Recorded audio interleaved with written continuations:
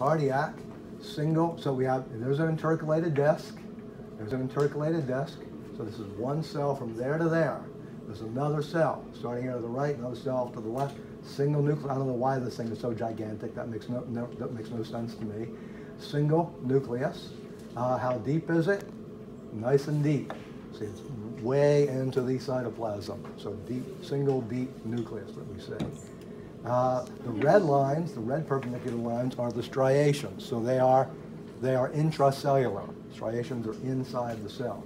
Intercalated discs are paracellular. They're between the cells. We're intercellular. And what else? Again, we've got capillaries here in red. Capillaries permeate the endomysium connective tissue. And endomysium actually wraps around individual cells. So you see the nuclei of the endomysium connective tissue cells here.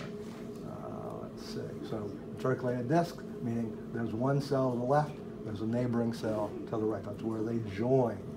And another postsynaptic autonomic neuron, because cardiac muscle is also autonomically innervated.